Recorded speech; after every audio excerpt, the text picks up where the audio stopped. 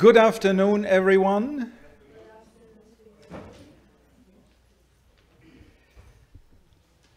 So I'm here to introduce the next session, which is called Exploring Dialogue.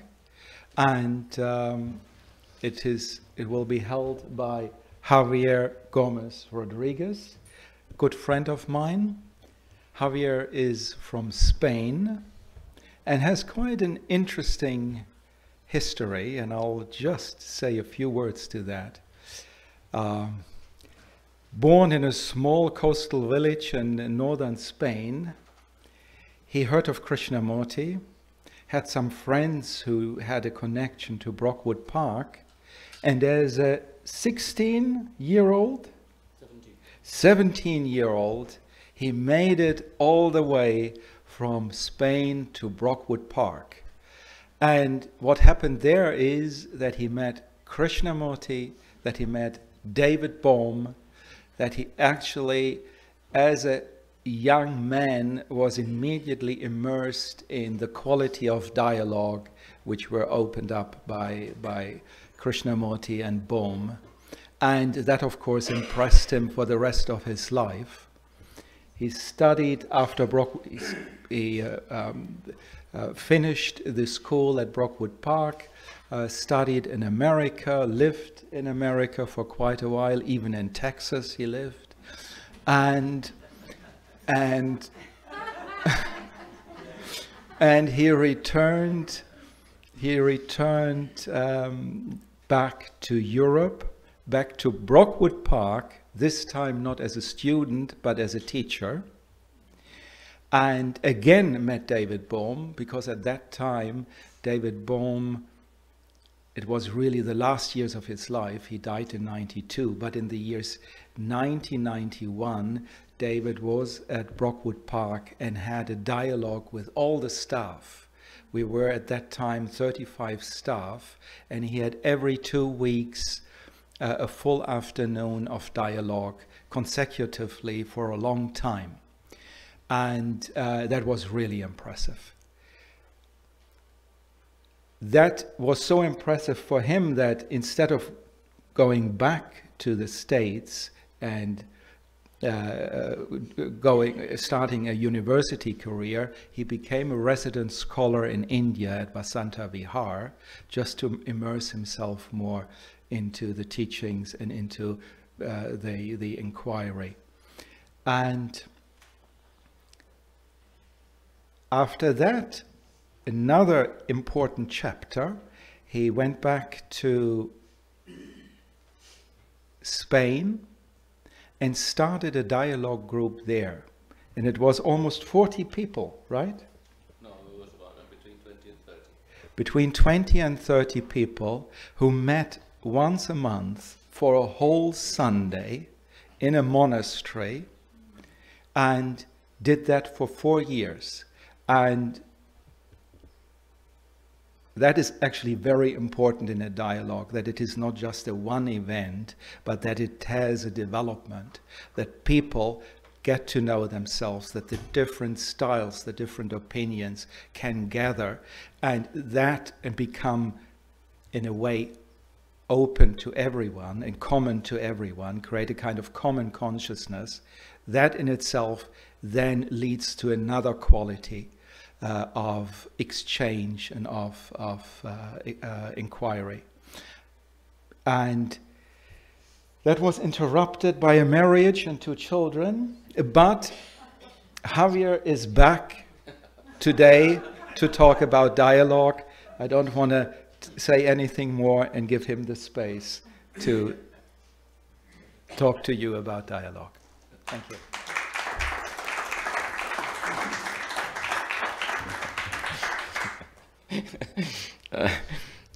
I mean, that's really funny the way he put it, from dialogue to marriage and back. So the marriage didn't work as a dialogue, which set some questions about the limitations of what we're going to talk about.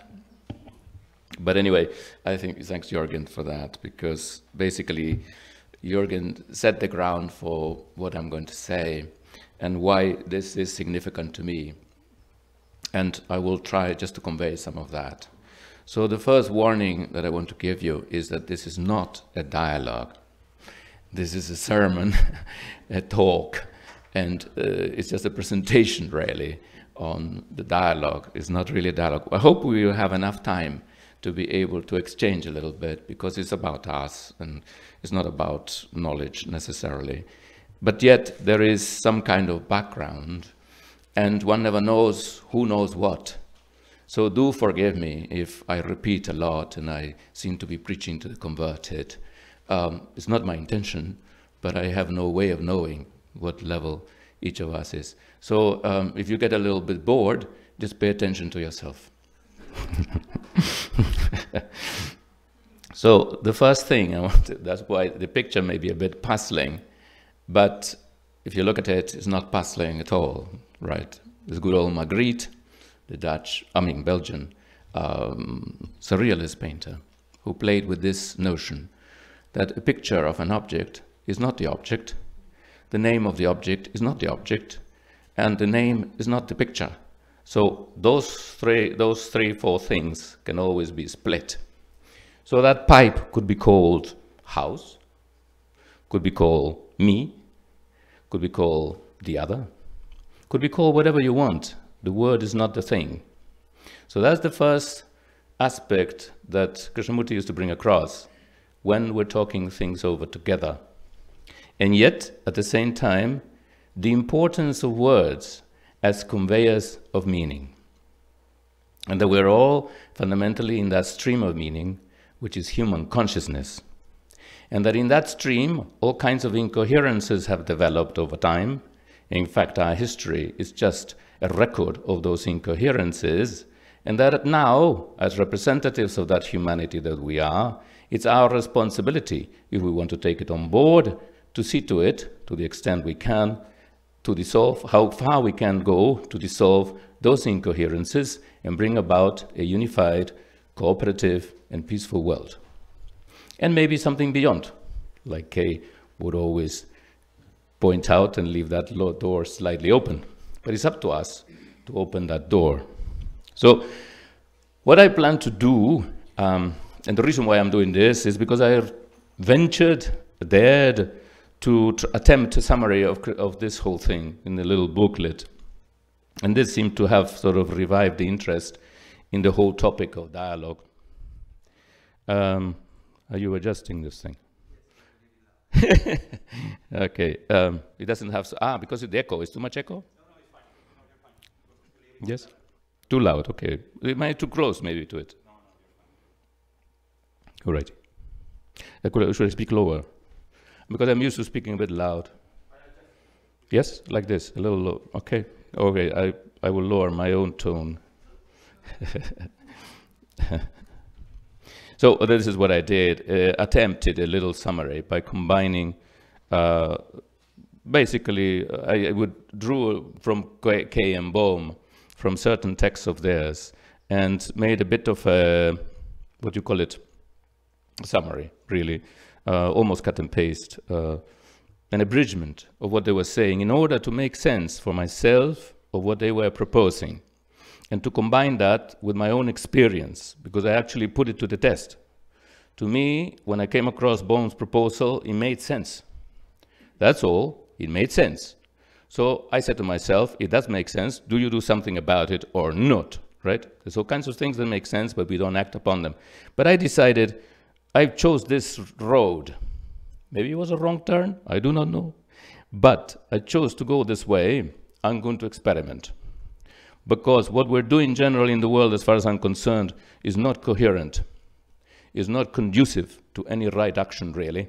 At the end of the day, the sum total of our actions keeps undermining the integrity of our planet as well as of mankind. So that's a really profound issue if you want to take it on board. So I said to myself, hey, I'm going to die. And what do you live for? You live for what you're willing to die for. So dare it, old boy. So maybe I will die before I get anywhere. But this is the challenge, all right? So what I'm going to do is just take certain aspects. Krishnamurti talked about communication, talked about questioning, talked about the nature of words, and thinking together. So all that really flows into the meaning of dialogue for K. He also defined it in some way, but essentially he split it apart. When he talked about the art of living, he had basically 4 arts. Normally only 3 are listed, but for us at Brockwood, students, for some reason, he was very demanding in that we should learn the art of questioning. I don't know why he thought that maybe as Westerners we were more dialectically inclined, but we were, and he always challenged us to think much more deeply than we were, knowing at the same time and always pointing out to the limitations of thought. He said, you have to think through these things. Oh, boys, you're not thinking far enough, he used to tell me. So, all right, I've been trying to do that ever since. So I'm going to try it again. So this is his thing. One of the arts is the art of questioning, but he also called it the art of thinking together, and so on, the art of dialogue. So that's why I entitled it this way, the art of dialogue. And art comes in with this warning: don't be misled by the word, don't be misled by the picture. Take hold of the meaning that lies, they point to, and that lies behind them. Oh, wrong button. So communication. Dialogue is a form of communication. I think most of us realize the importance of communication in daily life. Our lives often depend on it, because our relationship depends on it. It's whether we share meaning and can work together, in fact live together, whether the meanings cohere, and whether really overall that is conducive to harmony or not. So I was surprised always that Krishnamurti was always starting with how you communicate. But partly that was because that was his problem. How to convey in words that which could not be conveyed in words, but yet needed words to be conveyed. I will not twist that, that thing any further, but that is the thing. So the mind or the heart, mind-heart, have to appeal to another level in order to really begin to understand together what is meant by these words, what the actual reference are. And since they are inward, we have to be very subtle and very careful in paying attention to words and not be misled by them. So, unfortunately, I don't have the computer right in front of my face, so I had to also turn to look at the screen. So you see, to communicate, we must understand the words, knowing the word is not the thing. First thing, right? The word is not the thing. I may be talking complete nonsense, right? But you understand the words. But in order for me to communicate meaning, you must also understand them. So now we are using English. My English is not too bad, so we can understand one another. We cannot communicate if we do not listen with care and affection. So that's another famous phrase. All of this is evident. In many ways, all of this is too evident, maybe just to pay too much attention to, so I'll just read it through. Listening is denied when there is judgment, comparison, prejudice, desire, and fear. That's a lot of things preventing listening. Prejudice, we can all maybe very quickly recognize. If I have a prejudice against you, I will not really listen because I already know who you are. And therefore I read that meaning of what I have in my mind behind your words. You may be in something entirely different. So the observer is in preventing the listening. The conclusion that is already there is in the way. So we have to be, excuse me, be able to suspend those conclusions, those prejudices, comparison, prejudice, desire, and fear. Desire. Well, how would that be? Well, maybe partly you can say, I want something from you. So I'm listening in order to maybe manipulate the situation in order to get that. That's going on all the time. Our commercial world is just based upon manipulation. So that's not listening and that's not in care either. Fear, certainly not, right? If I'm afraid of you, I won't listen because you are dangerous. Whatever you're saying goes to that place of danger and I will want to run away. Most of us listen through a background of knowledge, culture, and experience. So there is another level, not the subjective, not so subjective as the other, if you like, but now to the collective level of knowledge. What I know also stands in the way. I have certain conclusions, and I listen through those. I'm certain of what I know, and therefore I will not take in anything that will contradict or deny my certainties, right? So that knowledge is our safety net. Psychologically speaking, even socially, economically, we depend on that for our security. And that is a powerful psychological factor to hold on to whatever provides it, even if it is illusory, like a belief, like an ideology, like a national identity. So we deceive ourselves constantly by this function of knowledge as security, so-called. Culture, similarly, all right, part of knowledge, if you like, of the inheritance of tradition, what goes into making this identity. Experience, interesting, because for most of us, experience is also a factor of learning. That's how we say that we have captured something that is true. But it may be that the experience itself, becoming a conclusion, again, closes the door to a possible listening. And without listening, there is really no communication. So you can see that it's not just the word, the expression or the meaning, but the listening. How open the mind is to capture something new and not to be trapped in its own preconceived assumptions, notions, and so on. So that's simple. Everybody knows. But do we know? To communicate implies sharing, thinking together, and thereby creating together. You can see that happens, right? In relationship, when there is relationship, my feeling is relationship is communication. At absolutely every level. When you say to your girlfriend or your wife or whatever, you know, I love you, you have that feeling of the love itself comes with this meaning of the meanings are shared. The barriers are not up, they are down. Of course, eventually they rise up again. It's like a little, what do you call it, dike or whatever, you know, little lock in against the sea. But the sea eventually will come through. So we have to watch that. But the feeling of love, the feeling of communion with another, because Kay takes it to the level of communion, is that the sense of the barriers that we normally have with one another are gone. That's when you feel love. And that doesn't have to be personal, right? Because it is something that goes beyond you and the other. It's something that has to do with the state of mind, state of heart. Right? You can feel it personally if you like, but it's beyond that, right? And that's very important because we need that all together if we're going to work together without those traditional barriers and divisions. So that's very important. To communicate is to be at the same level. This is case definition, essentially. To communicate is to be at the same level at the same time with the same intensity. You know how hard that is? Yes? So, yes?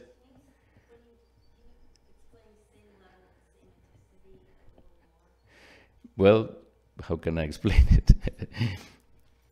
This is the case definition of communication.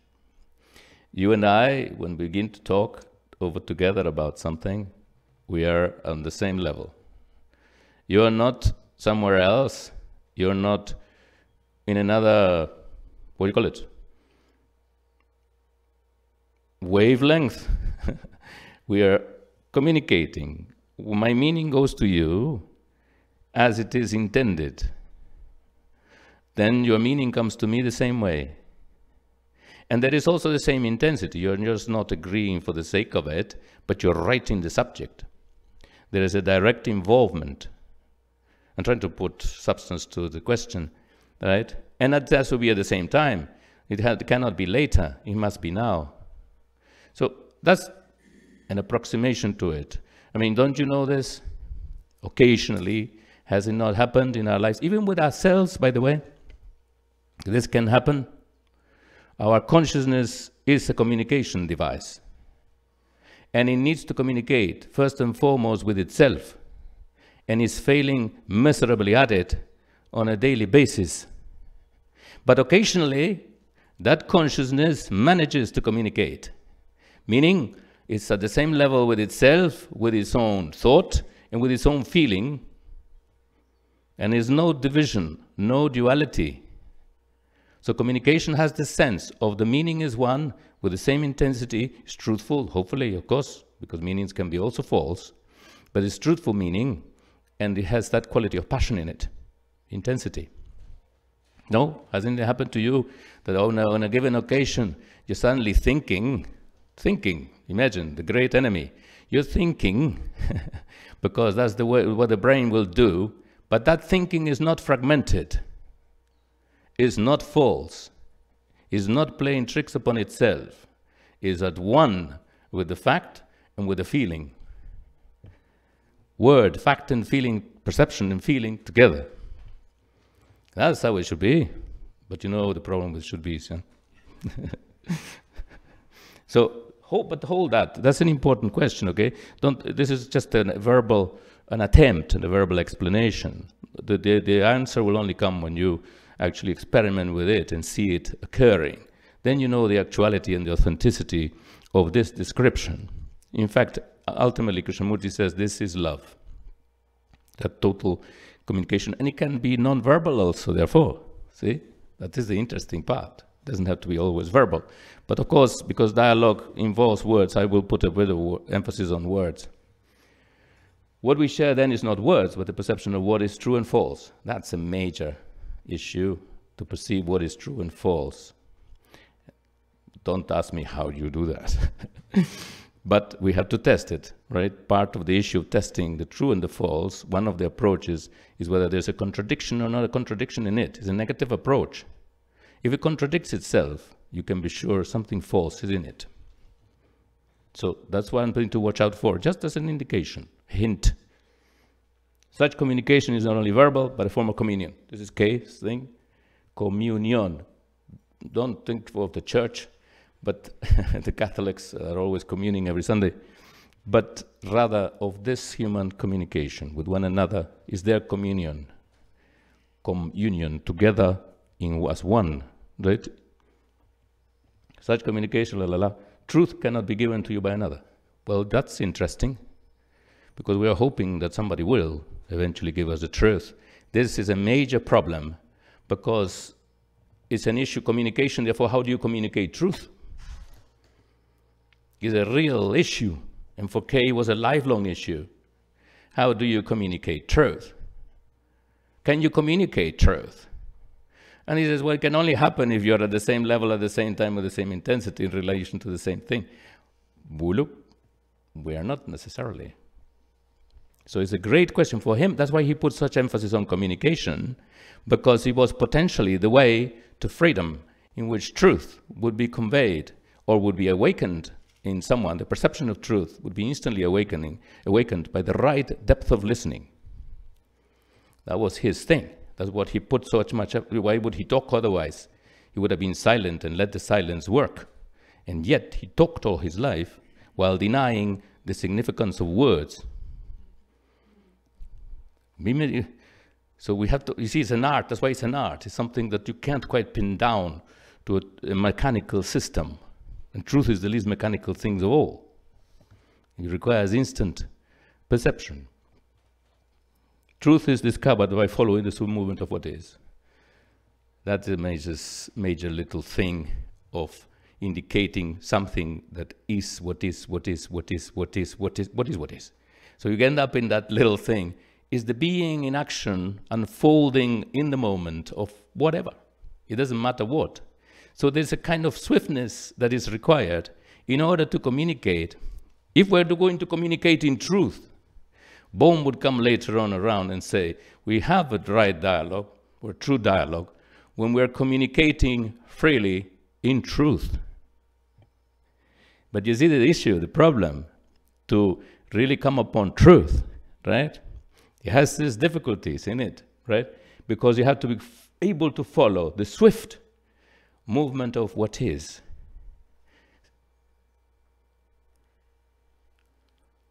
I pause because I go too fast. So the swift movement is maybe too swift. This requires a quick mind and pliable heart without prejudice and identification, which prejudice and identification deny. The direct perception of what is the beginning of wisdom. Well, it's the beginning of setting the right ground for the mind to work on. Otherwise, it's working on illusion. Real communication or communion takes place when there is silence. Wait a minute. We're just talking together. What silence? Well, silence in a sense behind the word in order to perceive what is.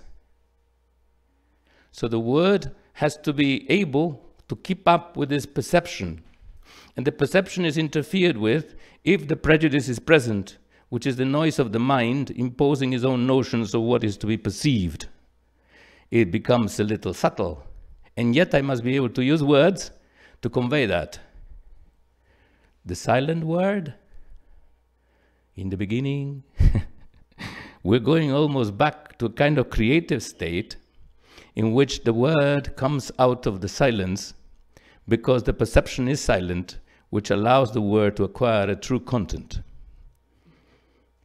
I find that marvelous, but it is difficult and it is subtle, right? You have to catch on to the speed of that, the simultaneity and the speed of that. It's quite, again, an art. I'm a bit of an artist, so I kind of like that word. Real communication or community takes place when there is silence, blah. Then there is learning, understanding, and immediate action. Yes, communication happens when there is real affection. Well, communication is affection, so it's just a redundant way of saying the same thing. You want to ask any question about that already? Yes, because I want to get to the end of my presentation. Sorry, yes. Wait a minute. Then there is learning, understanding, and immediate action. This is when there is the perception out of silence of what is, which the words can then convey. If we're both at the same level at the same time, we have the same silence and the same perception, and the words will not stand in the way. At that point, there is learning, meaning learning is perceiving what is. There's no learning apart from that, really, unless you're just memorizing whatever is in the body of knowledge. But perception really is the real key of learning, to see what is. That's where you really can ground your thinking. Understanding, therefore, right, that the mind captures the sense that perception gives, and immediate action. That's what is always leaned on, that perception is action, right? That there is an immediacy of the perception and the action. Most of us filter it through thought, and that's why often action does not seem to take place. Yes, all of this is to be gone into for 1,000 years, and maybe it's not enough. That's why he's calling for the timeless to come in, because otherwise we'll never make it. Then there is learning. Communication happens when there is real affection between people. Well, okay, I had skipped that one, but this one basically is implied in his definition of communication, which is to be at the same level, at the same time, at the same intensity, which he defined as affection, as love. So it's just a restatement in another way of what he had already said. Okay? Can I proceed? So Kay also had his own notion of dialogue. It was slightly different from Bohm, which I will also show a little bit. So for him, dialogue is an exchange of feelings. It's an exchange. So when we're meeting together for a dialogue, what do we do, right? What is involved when we're going to talk things over together? So he says, it is an exchange of feelings, ideas, opinions, as well as of our human problems. So it's not like he said we're not exchanging opinions. Well, he admitted that in his discussions. He wasn't necessarily, you have your opinions, so you have to bring them out. But we're not discussing opinions as such. It's not an exchange of opinions in the sense of I hold to my opinion and you hold to your opinion, and then we have a discussion. But rather, we bring them out. And then we look together to see, as we said before, what is true or not about it, if we can find that out. I don't hold to my opinion. Our opinions are intrinsically uncertain. By definition, an opinion is something that is not certain to be so. It's just an opinion, right? It may be partly true, partly not true, completely false, or completely true. But we don't know. So we have to treat it with that degree of hesitancy, not absoluteness. A lot of opinion, like belief. What is belief? You see, belief, it's dogma. See, the word dogma is very interesting. Look what happens when can happen to opinions and how wrong it can go. The word dogma comes from a Greek, which means opinion. But what is a dogma? A dogma, therefore, is an opinion that is taken to be an absolute truth, because it comes from a higher authority, from God. God said, and therefore it is. Well, I don't know which God said, or who was representing God at that minute, if he was the right minister or not. So you have to doubt it. Right? Doubt, therefore, becomes very important. Okay? So dogma becomes sacred doctrine, becomes the absolute truth that must be accepted unquestioningly. But opinions are intrinsically uncertain, and therefore, if you take them to be absolute, you are damaging your brain. You are creating the denial of intelligence, which is to question. The art of questioning is denied by dogma, which is an opinion elevated to the category of an absolute truth and sustained at that level by authority. And authority, like the ancient Greeks already knew, the argument by authority is the weakest of them all, because you have to assume that something is so because someone said that it is so. That doesn't guarantee any truth of anything. Okay? So problems arise when we mistreat these things, give them the wrong values. But still, we have opinions, and we have to look into them and why we have them. And even, are we aware that we have them? That was Kay's thing. Are we aware that we have opinions? What kind of opinions do we have? Maybe we're just reacting, unaware of the opinions, the assumptions, the thoughts that underlie them. So it's very important to become aware of how our thought functions on the basis of these conditioned opinions. To communicate, there must be freedom, patience, and a deep demand to understand. Yes? All of this makes sense. Okay, so some of it I shouldn't even explain. Self-explanatory. We must be free to express and to listen in order to expose and inquire into ourselves. So that's interesting. Freedom to express whatever, right? Whatever is we want to express. So normally in communication we naturally constrain each other in terms of what can be expressed. Almost every context has a framework of what is allowed, what is not allowed. Of course, sensitivity is always in order, right? And in this case, because we have a particular intent, if you like, which is to expose and inquire into ourselves, that requires a tremendous degree of sensitivity, because someone may be exposing something completely intimate and problematic to them.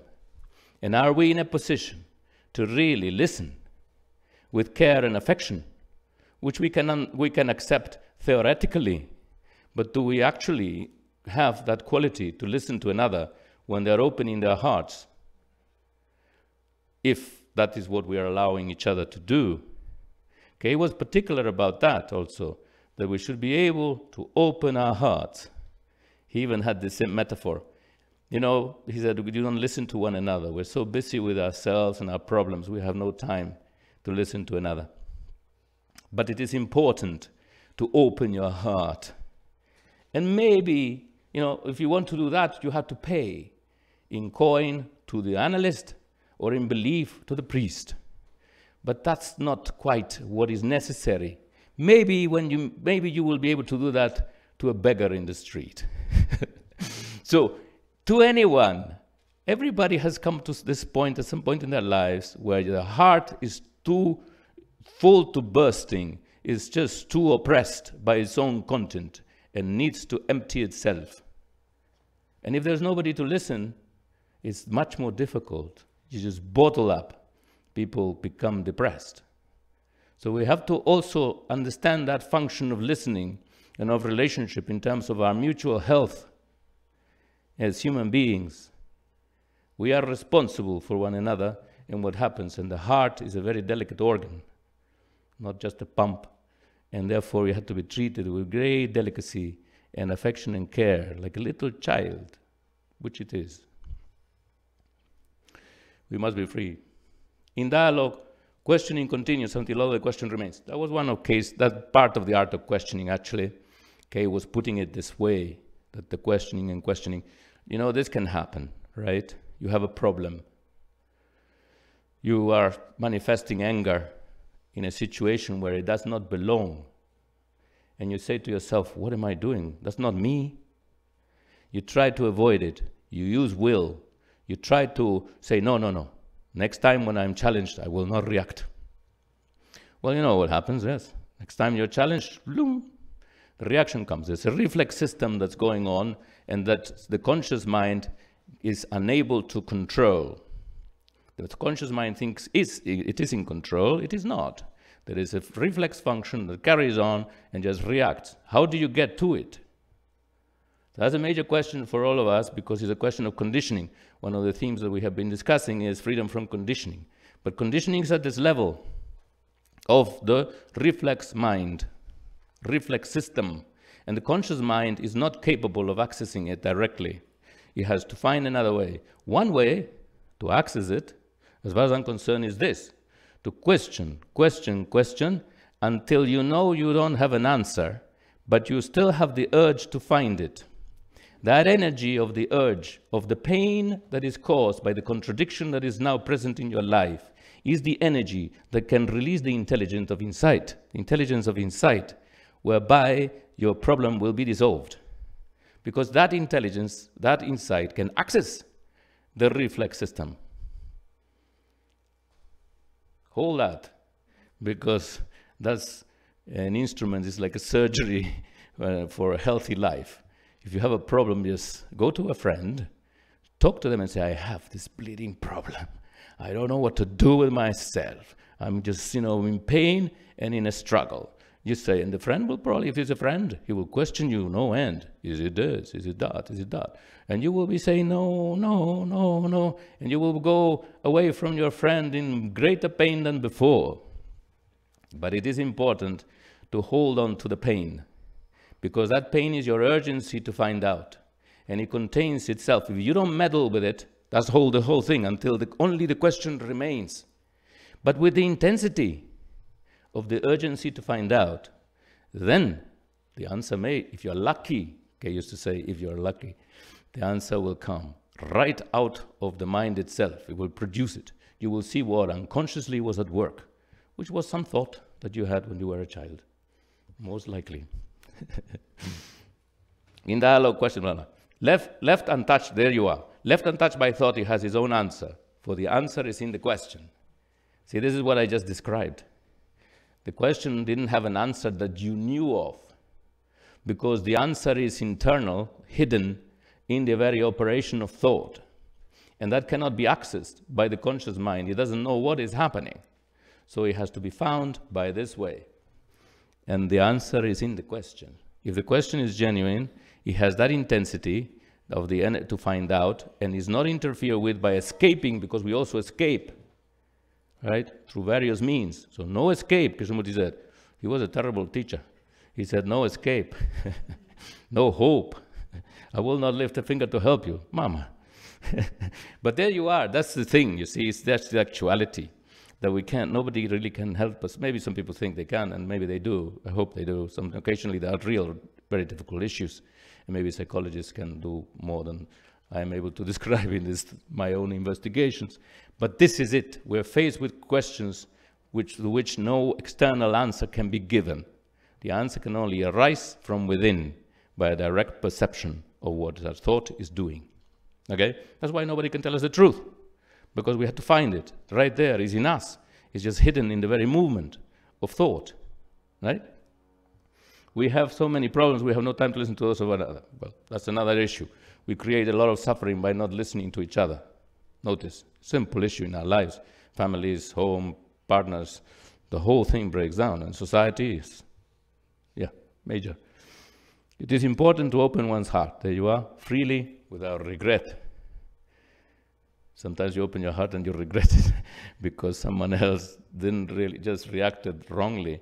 You're in a very vulnerable state. So you have to be careful to whom you open your heart. Oh, what did I have? What happened? You opened your heart. I opened my heart. And the source went out.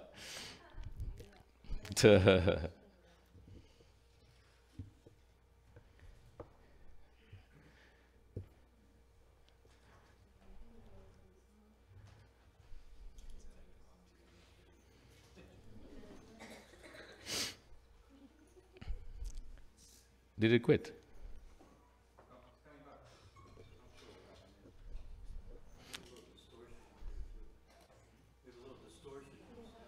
Oh yeah? Is it too loud? Too loud. Okay. That's better? Mm-hmm. Good.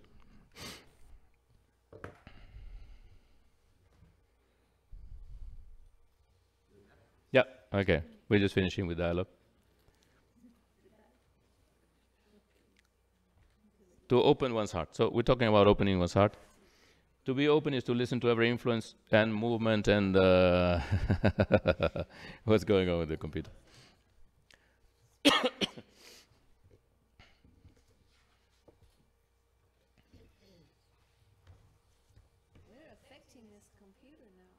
Yes, I think maybe the computer is telling us something, that we should just have a dialogue with each other. While that's going on, perhaps you can expound a little bit about opening one's heart. Yes, but let me ask you, how would you see that yourself? Because it's much nicer if we begin to talk a little bit. Well, your previous bullet said that the answer is in the question, right? Yes.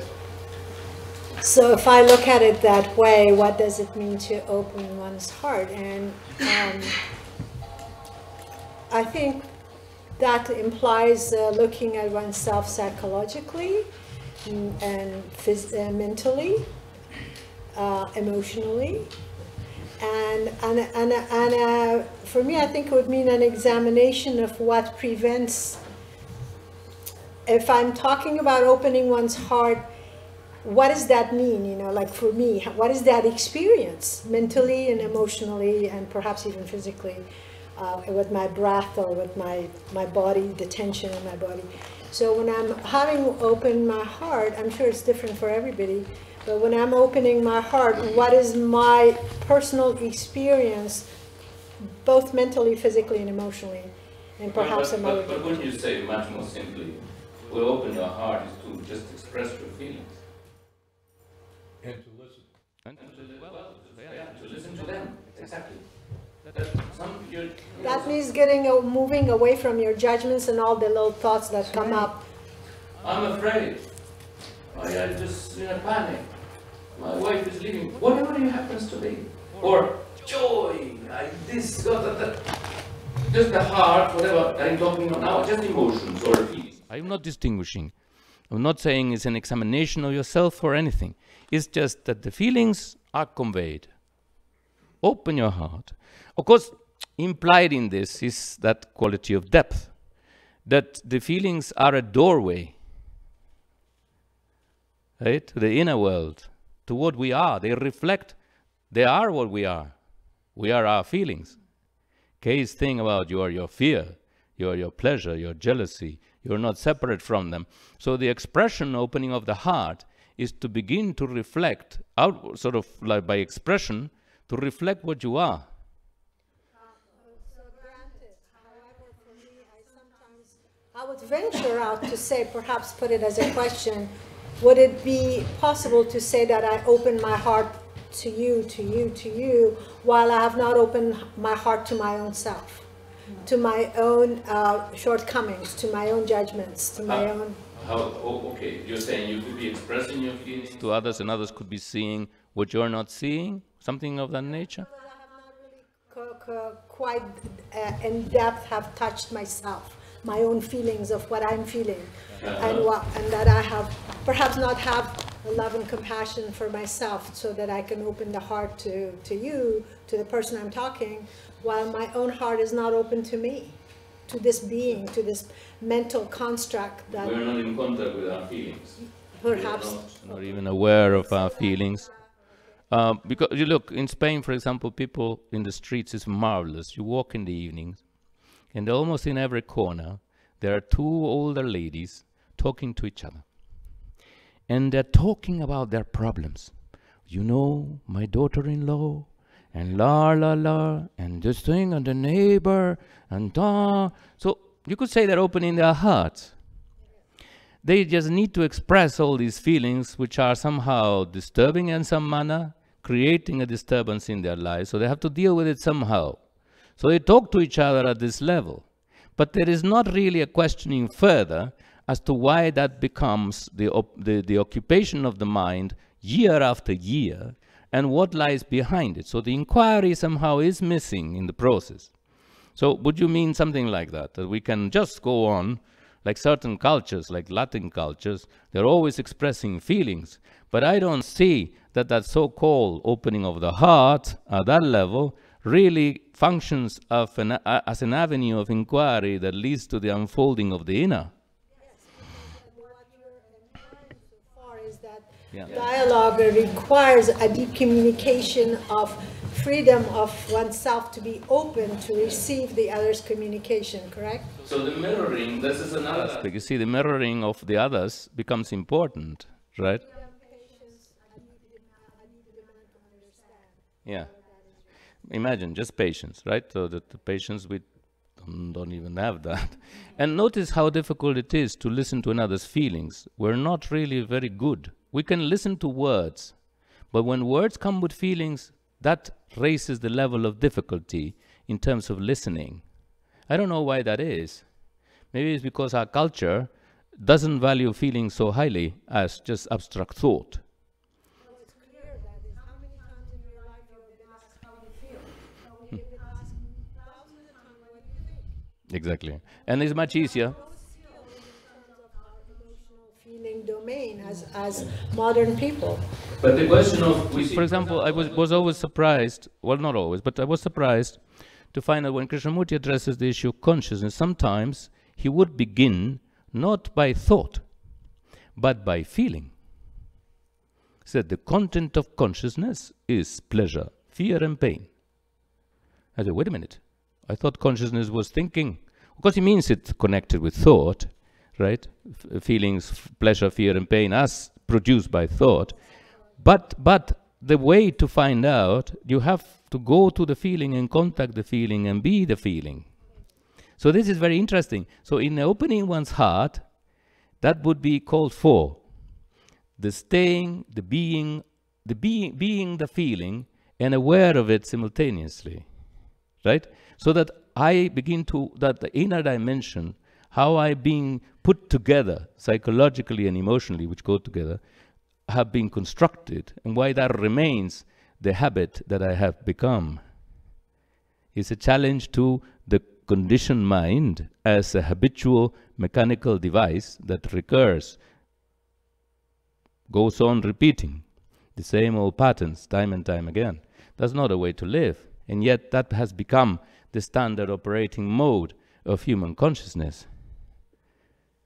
It's a major challenge that we have with us, the mechanical consciousness. And how do we even begin to see it? Yes? Most of the time, thought is mostly to cover the feelings. So that way we show what I am, which is the thought. You mean you hide? Oh, you show. So you show the thought by hiding the feelings. You hide the feelings with thoughts, and then you show the thought, which is what I am. Yes. So it's the persona. Yeah. So you have to show. You can see how quickly we enter into delicate terrain. Like, what's the relationship between thought and feeling? And how much the cultural aspect of needing to present an acceptable mask becomes also a conditioning factor, distorting factor in the expression of what we are and in coming to terms with what we are. Maybe one of the factors of division psychologically that forces fragmentation upon us, because we have to pretend to be what we are not. And therefore we are prevented from learning because we are not allowed to even begin to contact what is. Does that require a quality of vulnerability? A willingness to be vulnerable? Indeed. And are we also able to be ourselves, the listener, vulnerable like the speaker? That will be a kind of love. If I care for my child, I will listen to them to the end. Wouldn't I do that? Listening seems to be very integral to the whole discussion, listening inside and listening to the other. But quiet, it's something about quiet, quieting the thought, being present, so that it's possible to hear someone else in order for communication and for love. That those are prerequisites for both. Yes, but you can see that consciousness somehow has developed, for most of us, very likely. Let me put this forward, a proposition, which is most human consciousness are built on a nucleus of hurt. There's a hurt somewhere in there, around which a defense system has been built of opinions, of ideas, beliefs, and all kinds of certainties, which are just like the parapets out of which I look out on the world. And I watch out for threats because I've already been injured right from the start. The nucleus of the hurt self becomes a powerful factor determining the nature of our consciousness psychologically. So imagine how vulnerable we have to be in order, because vulnerable means capable of being hurt.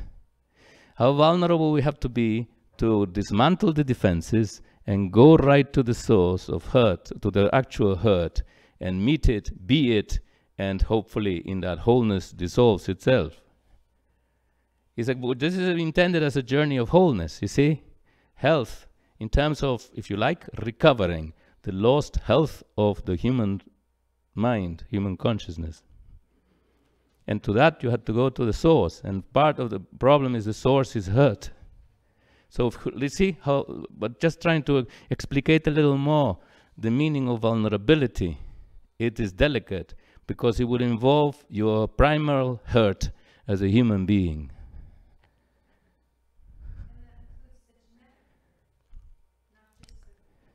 But very, very possible. I didn't go that far myself, but I could start with the psychological. Possibly underneath, because imagine what history lies behind us as just biological organisms. The amount of violence that history implies is terrific. I mean, I only have to, I can't hardly look at nature programs anymore because, oh, love nature. Yeah. But as my friend Raman says, it's just crunch.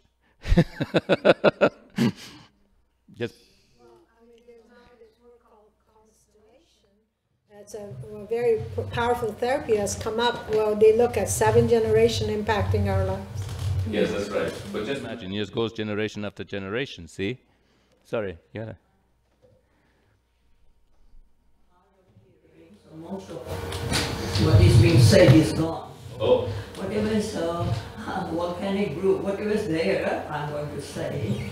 At this point, I will be open, have there's a space to ask the question at this point in discussion that prior to this appearance, manifestation, meaning content, meaning consciousness, where communication, communion, all dialogue, all are in picture. I'll be open at this point to ask a question that there may be a movement as it appears, as appearing act, something prior to language, that's what I mean, appearing act, where sense of self is not that obvious. So in this appearing act, as it appears into this appearance, meaning contact. So when it's question of communion and listening, would we say that those are the capacities somewhat prior to manifestation as such we call ego? Am I making some sense? Yes, to me, yes, but I think it's a bit too quick to go. I think it's a bit too quick to go there. We're jumping a little bit, though that was implied in what we said earlier, by the way, when you say that in order to communicate there has to be silence, but yet there has to be the word and the perception of what is. So there's an element of consciousness in which the self as content is not present. And yet that is the one that has to deal with content. That's interesting. But wait, because I have a long list of... it's my problem as present. All right. If you, hey, we said we have to be free, and I'm denying your freedom. Because, no, please. No, it's all right. It's okay.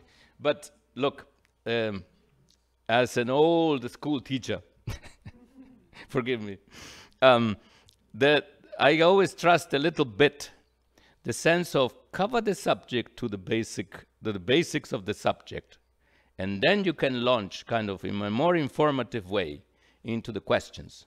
If you allow premature questioning, that tends to make for confusion before it is actually necessary.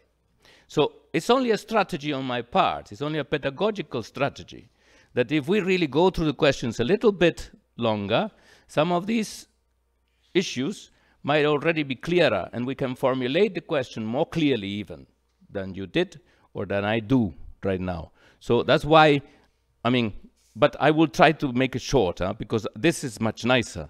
You can, I enjoy dialogue and not lectures myself. So why am I giving a lecture? Yeah, quite right. But let me see if I can be like Speedy Gonzalez.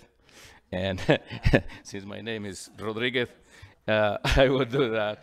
And okay. Because these things were drawn from K, and to weave them together into a coherent whole is also a bit of a task. And I did that here, so I recommend if you can find a copy, because this is much more detailed. Not to make propaganda for myself, by the way.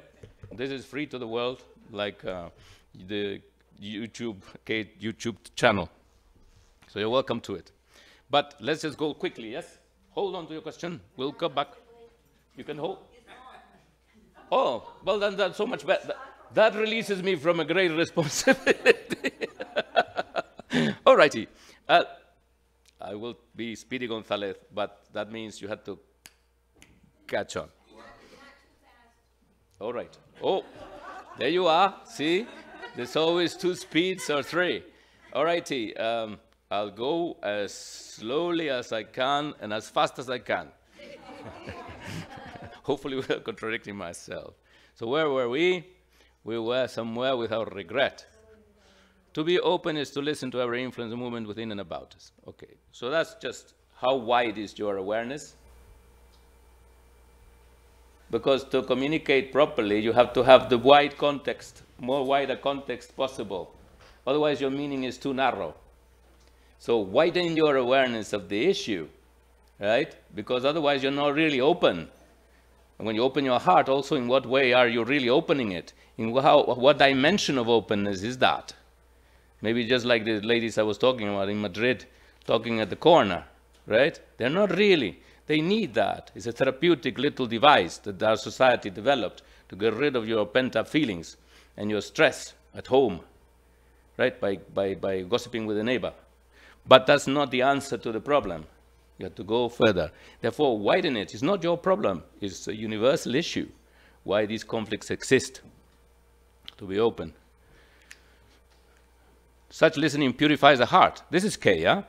Cleansing it of the things of the mind. Really? But maybe yes. See, listening purifies the heart. So opening the heart, if you listen to it, it purifies it. You don't need a filter anymore. You can purify your heart by listening. Maybe that's a general problem, that our hearts are not really pure because there's not real listening happening. Notice? At home, for example, when there is listening, suddenly everybody's hearts are free. Even for a moment, right? And therefore, you see the relationship, how much easier it flows.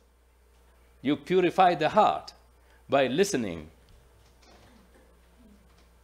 We never thought maybe of that, but the purification of the heart, which is fundamental, right? Because otherwise it's locked up in its own internal contradictions and ongoing miserable states, is very important.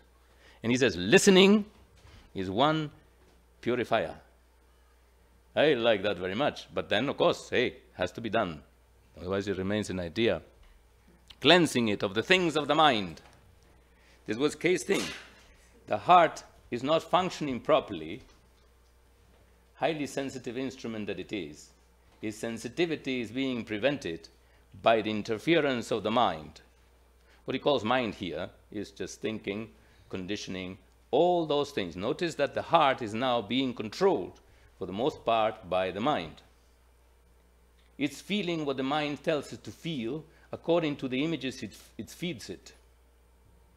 Desire is that kind of function.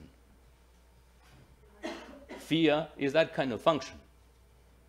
Right? So the pursuit, the three fundamental contents of consciousness, pleasure, the pursuit of pleasure, fear, and pain, are produced by thinking, and that's what the heart ends up feeling, whereas those are not there. So the heart is being overworked and being misled by the mind, whereas there may be genuine pleasure, genuine fear, and genuine pain. So the confusion begins in a massive way, and confused lives lead to confused actions and all that kind of stuff. So to clear the heart, to purify the heart, is part of that, to cleanse it of the things of the mind that distort the authenticity, the truth of feeling. It is important to spend time together investigating our human problems hesitantly, with great affection, without pretense, without imposing our opinions on each other. That's just a general recommendation. Notice, we don't even see the importance. This is part of just showing the importance of sitting down together as human beings, to talk as human beings. We always talk as something else, right? As members of a club or of a church or of a psychiatric ward or whatever it is. Kishenmurti used to say that all these groups are neurotic, no? The religious groups and the political groups. So yeah, psychiatric ward, the whole thing. So no, but just human beings, right? We're concerned with our lives and with each other. Why not admit it? We care, right? For the whole. So it is important to spend time together investigating our problems hesitantly. We're too quick with our answers, not knowing what the answers are. So slowly, gently, caring, listening, famous cleanser, with great affection. Well, we're not going to measure it. Hopefully there is some. But just care, maybe just begin with care and respect. Affection. But for him, of course, he was that without pretense. The mask that you were talking about, no mask if possible. You can wear it the first day, but maybe the second day is best to take it off. Without imposing our opinions on each other. So express your opinions, be free to express your opinions, but we're not going to impose them on each other. We mean to establish a relationship, sharing our interests and major issues in life. I thought Kay was being very generous here, whereas generally he's very strict upon things, you know, not opinions, not the this, not the that. But suddenly he comes up with saying, yeah, he threw all that garbage out the window, right? But then suddenly he turns around, and that's why I put it here, because I felt he was much more ecumenical, much more embracing of our human fallibility. Let's just acknowledge it. We are there, and we can't pretend to just, by entering a doorway, to jump to another state of consciousness. We have to start and look at the consciousness that we actually have. So he's saying, voila, this is where we are. We mean to establish a relationship. Relationship is actually what key. Communication is to share meaning, and there is where you're related. And you're related not just in the word or the meaning of the word, but in the feeling, in the perception, in the mind and the heart, when they're cleansed of all those deceptions. So there you are, and we share. What do we share? Our interests, our problems, our issues, the major and the smaller. Some people get tired of that. Oh, I'm tired. So my friend of mine in Spain, after 4 years of dialogue, said, I'm not, if you're going to start again, because I wanted to start it again at one point, if you're going to start it again, I'm not going to join. I said, why not? You were one of our old core group people, my old friend. What are you doing? We're going to leave me. So he said, I'm tired of people telling their stories. What the marriage problems, how many baby diapers they changed. I really don't. I said, do you care for other people? That he couldn't answer. So I said, that's it. What does it matter? That's their life. Do you care? He had no children, see, so he didn't know even what I meant. So do you care to know what it means to change diapers and to have a child, and how that drains your energy, and what need you have of communicating with others as a result, because you're totally isolated in that situation. You are their salvation. And you are their friend, then you will lend a hand. Actually, maybe you go and change the diapers yourself. But we don't think that way. We just dismiss. Right, these people are busy with the diapers. Jesus Christ, you were too when you were little. So I challenged my friends this way. So, no, he was on to something else. He was already, he joined the Rosicrucians. Much more of a secret mission and doctrine with promises of greater power in the esoteric realm. No diapers. Though one of the village ladies used to make a joke. I said, I don't want to go to heaven, she said. I said, why not? Because it's full of little children.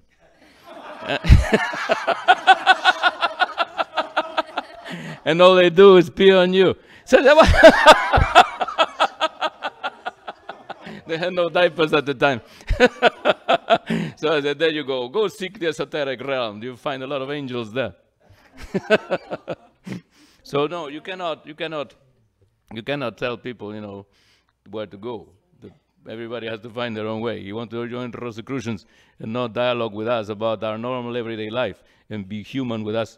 You wanted to be a god. So all right, go. Good luck. Our life is the life of the rest of the world. This is good, okay.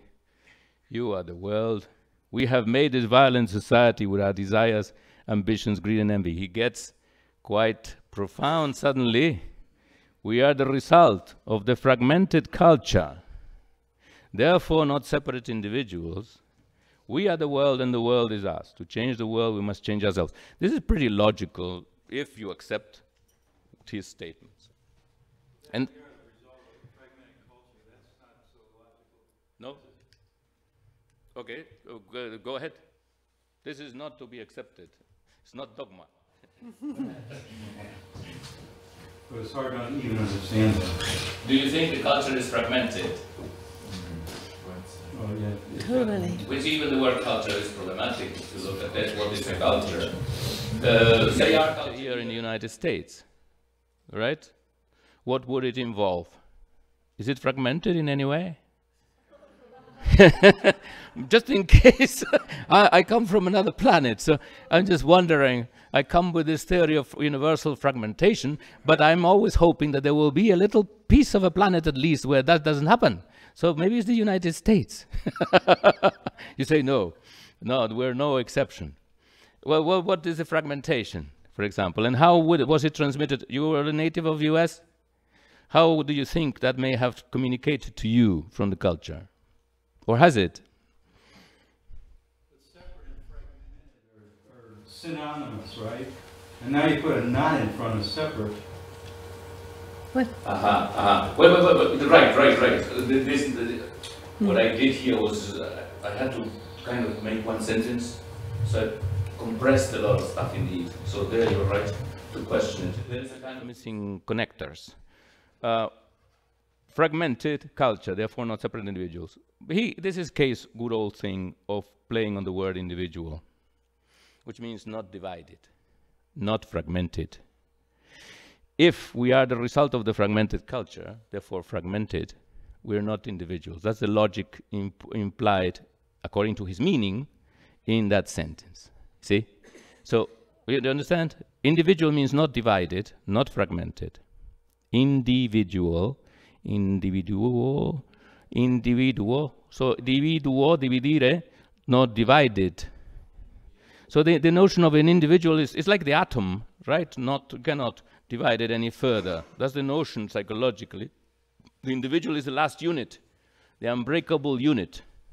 So society is made up of individuals, meaning there is one fundamental unit out of which the whole thing is built.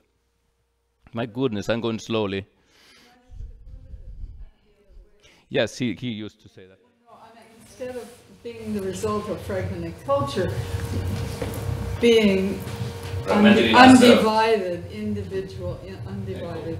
It's right there. I think of individual as if you're talking about society as society being one, then the individual is separate and in a sense fragmented with you individual egos. You know, so it's a little. That can also be, but you see, are we the result of culture? That would be the first thing. Are we the result of culture? You feel conditioned as Americans, for example? Yes? So most of us are conditioned as Spaniards, then so on, so forth, Europeans, Westerners. So it's all dimensions of conditioning. Even your state, your family, the religion, the school, that kind of sets certain patterns which more or less begin to shape us in a particular way, give us our values, which become the purpose of our actions. So even the way we act has to do with how we were informed, how the system of values we were given. And that's the culture. Generally, is the system of values, norms, and structures that are being put together in order for us to function together. Well, that's also the definition of society. It's more like the system of values, really, that constitutes the culture. So if you think that you are an individual, that tends to be one of the values of our culture, that the individual is very important. And as an individual, you must struggle to achieve. Right? You must fulfill. You must, I don't know what you must do all kinds of things. But yes, you must become. You see, you must achieve. That's a Krishnamurti word. I'm trying to avoid it. You must fulfill. You must prove yourself. And the society gives you the standards by which that proof can be achieved, the measurements. So it conditions you, it gives you the goal and it gives you the means, and then you go. And then the society as a whole tries to harness all those individuals trying to get to this point of fulfillment for the collective good. That was Alexander Hamilton. The fundamental principle of human motivation is self-interest. And we're just going to create a constitution whereby we're going to harness all those egotists to the greater good. He didn't put it that way. But essentially, that the self-interest is the motivating factor, and therefore we're going to harness all that by creating a framework such that your freedom ends at the freedom of another, so you can't be allowed to exploit beyond a certain limit the other, and therefore we're collectively going to exploit other people. Nice, no? So even collectively we're not aware that we're participating while calling human rights here in the exploitation of others elsewhere. And we accept that because that's part of our security, part of our becoming, part of making America great again. Well, again is a great question. But never mind. You see how many issues there are just in a sentence. And therefore the whole, for me, let me just pause there. The whole issue of dialogue hinges on, is an experimental approach to the discovery of the truth, whether it is true or not, that we are the world. How did Krishnamurti, what did Krishnamurti base that statement on, that we are the world? What evidence did he give for that supposed fact, truth? We all have the same psychology, fear. That was his thing.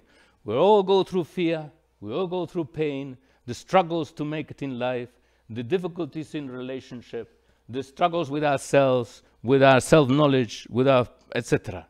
So if you look at the broad spectrum, however particular the experience may be, is in that universal stream of consciousness of the common consciousness of humanity. That's what I think that is correct.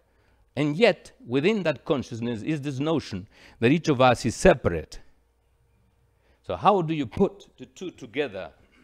Because we will come to the dialogue with that notion. It's me here, it's you there. You have your content of consciousness, which is your particular background. I have a different background, slightly, and that is sort of the upper layer, right? So that's the first sort of manifestation. But as I manifest my upper layer, the deeper layer is immediately coming through, right?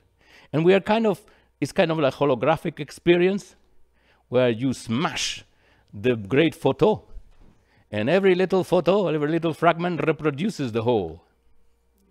So to see in the fragment the whole, and by talking together, what we're doing, in my opinion, is reconstructing the whole. That's the metaphor for me of what can happen in dialogue if we sustain it. But it has to be sustained over time. I conclude, because otherwise we'll be here until the cows come home. And the cows are not coming home anymore. Sí, dime. 15? I jump, because we said so many things, words, language, questioning, thinking together. You have to invite me more often.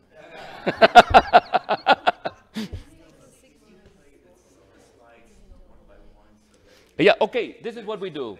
I will play the slides, and you can read them yourselves. Okay, quietly. Oh, sorry, I'm sorry.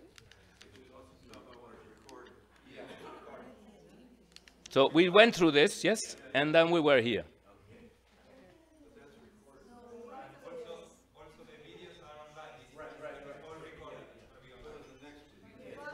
So you can look it online, yes? Oh, yes? 10 seconds.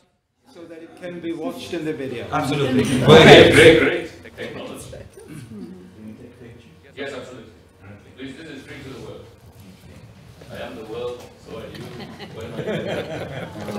Javier, is this all in the booklet? Are these? No. Okay. Is it on the YouTube or whatever? I can send it to you as well. We can also upload it close to the YouTube videos. I have upload this as a PDF. Okay, good. Okay, so All then right. you can get it directly from him. Oh, I went backwards. Can you go back to words and language? Okay?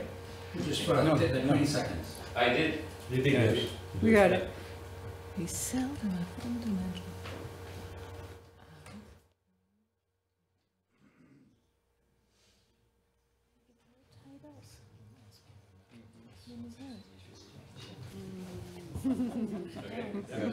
Yes. Get in the jacuzzi. We're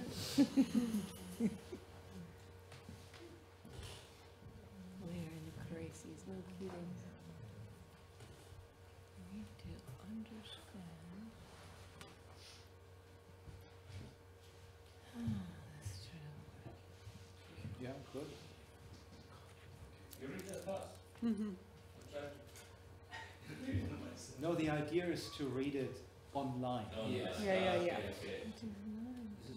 So this I jumped to Bohemian dialogue here because he has his own take on it. Yeah. That's includes all the other things.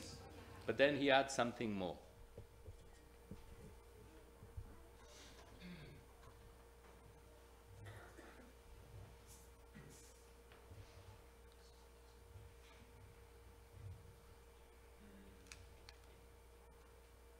You say there'll be a PDF online available? Yeah. Good.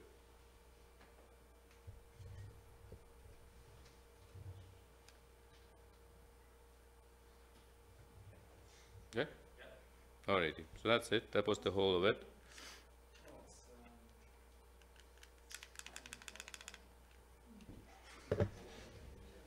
Yes. So there's not much room for questions and answers because one word of just one word on Bohm. His idea was partly that when Kay was alive, he was the voice of the speaker. He was the voice of truth in our time. And he spoke to the individual. The individual, curiously enough, being the representative of humanity. So a universal being. But the sense he had, it seems to me, maybe I'm wrong, but that's how I understand it. He spoke to the individual, so-called, because only individual, curiously enough, this change can happen. While it is addressed to the universal consciousness, the change happens in the individual. That's another little glitch in our fundamental transformation, although that will affect the consciousness of humanity, naturally, because it's in the stream, and suddenly another chemical has come in. At the same time, it happens only in particular persons. So that's why he was always talking like that. Bohm comes along and says, well, fine. The teacher goes, what is left? A bunch of individuals trying to figure it out on their own because nobody can give you the truth. And that makes for a certain, potentially a certain kind of isolation. It's just your task. It's just my task. So Bohm says, actually, if we are the world, it's our task. Because we're all implicated and consciousness is intrinsically participatory. He said it when the gentleman was gone, but he said, it's that we share this common consciousness. We are that common consciousness, and therefore the inquiries into that common consciousness, the answer is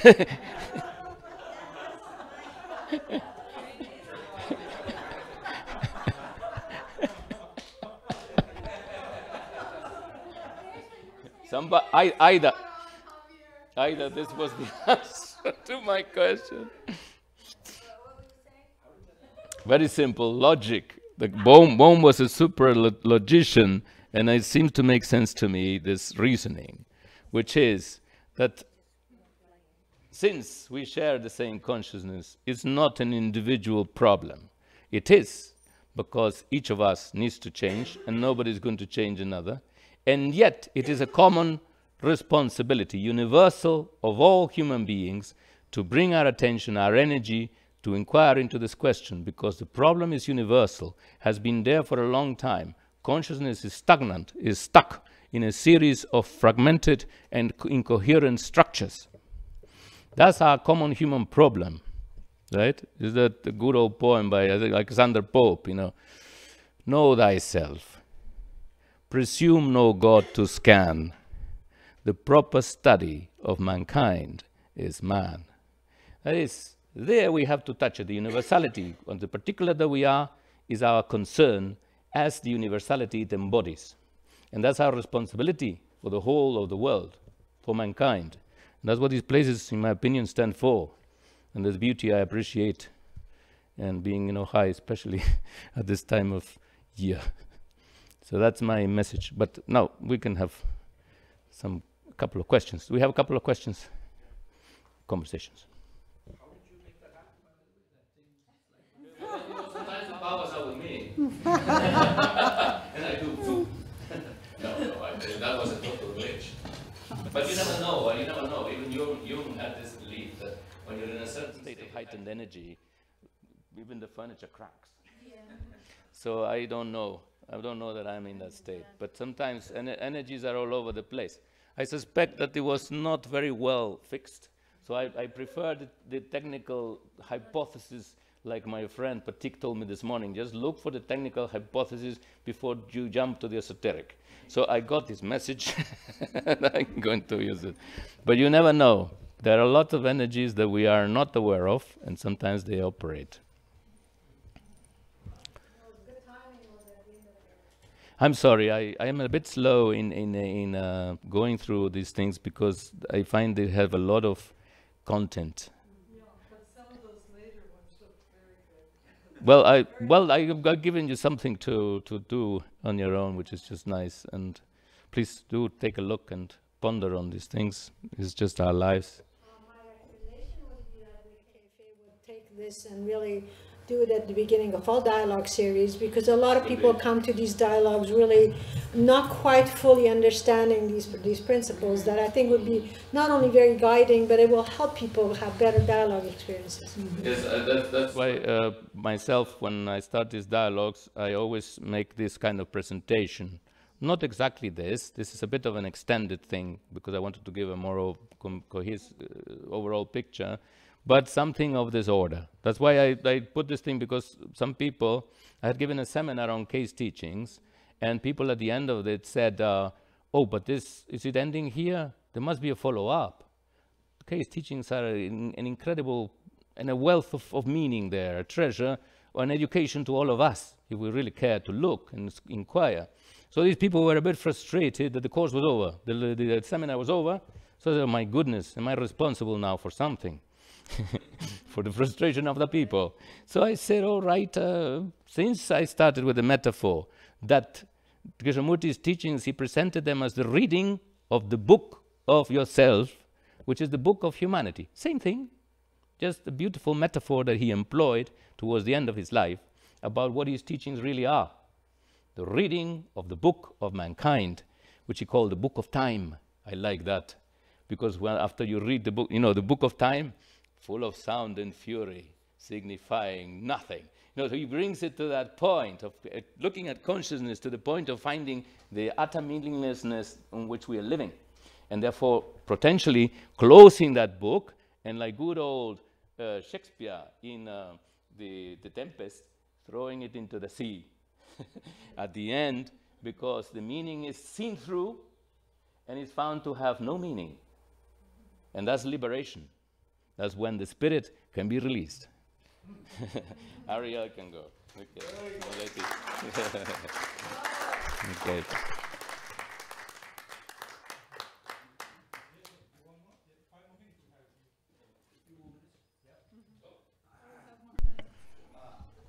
If you like to stay until dinner at 10 o'clock, I'm happy. This is, of course, a question that I'm just putting it out there, not just for Javier alone, but I'm just curious. There are many of us here who've been present in many decades in the past as to why we called it Krishnamurti's teachings. Why was that not challenged? And why That's a good question.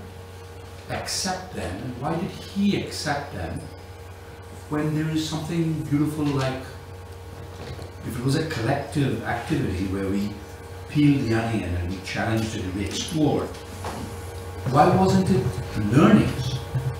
Why did we accept teachings as okay in our publications? I'm just curious. I mean, this is just a question. In this 50th anniversary of the KFA and all these things, as someone who's just come into this, and I'm just, in some ways, we are arriving into Ojai next month, but in some ways being close to all this from back in the 80s, remotely from India, but now just discovering intimately through Karen and through others, and Mark and Asha, Nandini, my wife, and I just feel like, why did we not put a break on that, and why did we alert? Because it just seems so dissonant. Well, what is dissonant about it? The dissonance is when they question the authority himself, okay, is questioning the authority, and we as listener following and taking him as authority. That's kind of dissonance. But the dissonance doesn't come from K. Say it again, Javier. The dissonance doesn't come from K. Right, but he's not asking you to follow him. I think it does. K is not asking by calling. You see, the K had the problem. They had the problem of what to call it. Because once you have a body of work, you generally have to call it something. I suppose K might have preferred not to call it anything, because the word becomes the thing. That's just the issue. Then we argue over the word, because for us the word is the thing. We don't look past the word. That is the beginning of our presentation. You have to look past the work. You want to put a brick on it. I think that's a bit of a pretty, I don't know, do you think it is an insect or something? There must be no bricks. We're not putting any bricks. They had a problem what to call it. They said, all right, teaching sounded a bit traditional. So they had a bit of a question about it, the Buddhist teachings, the teachings, all kinds of teachings are out there. So they had a bit of a reticence using that word. So they said, we'll call it works. I even heard recently somebody saying, I prefer work for Krishnamurti's thing rather than teachings. But actually, K himself rejected it. K himself rejected the word work. because it looked too ordinary, like public works. So he said, no, not works. So he accepted teachings, like he accepted many words, knowing that the word is not the thing. You have to really study the teachings. You are new to the teachings, you have to study the teachings before you react to them. You have to go past that word, that hang up about the word, and look at the teachings, and you'll see the beauty, and you'll see that word will not appear in your mind at all, because something much richer is behind it.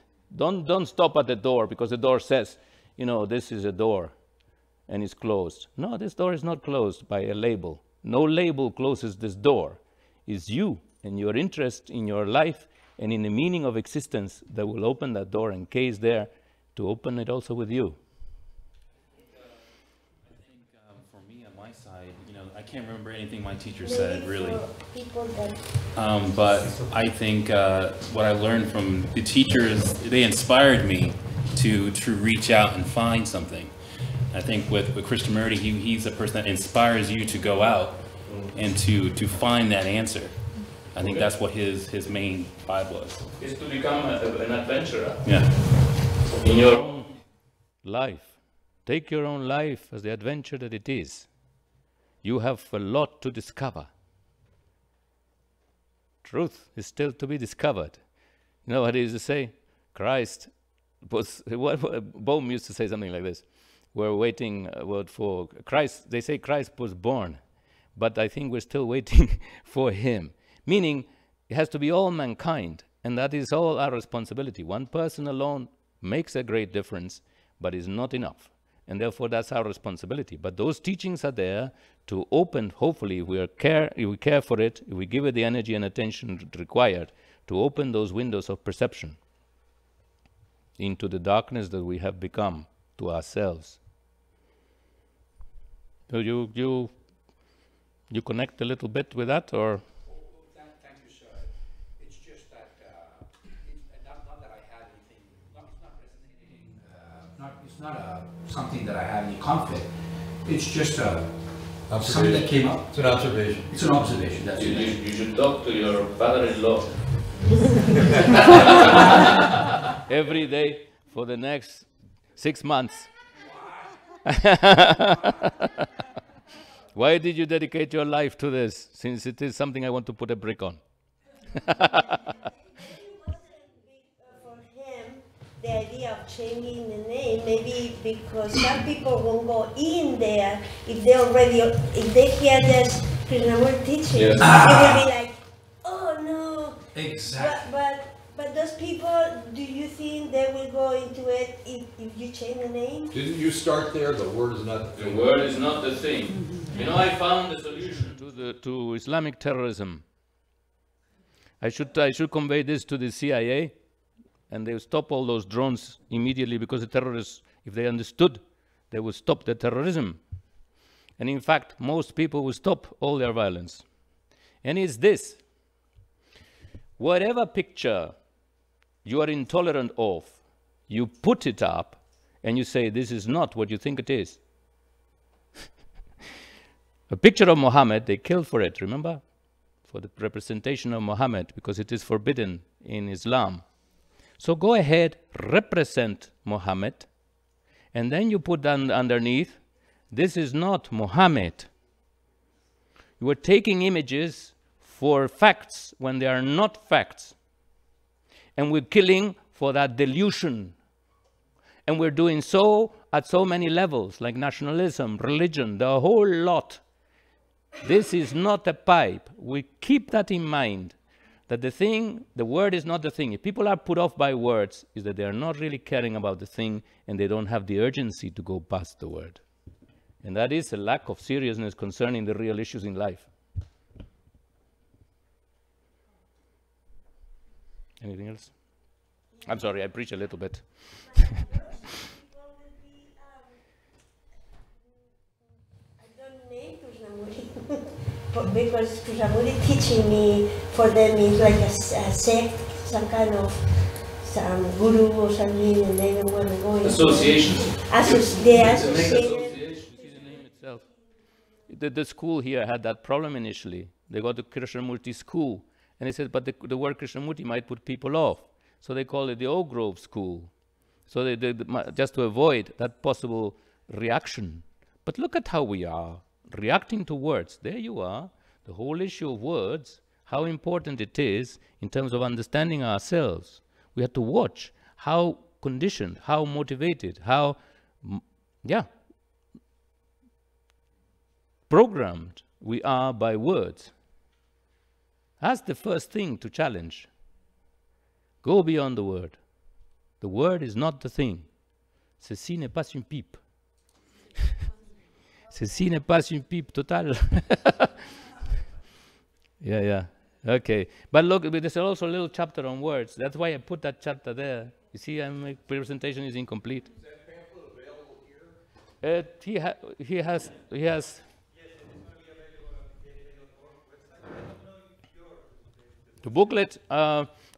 There was some copies there, and where the books are. But you can have my copy.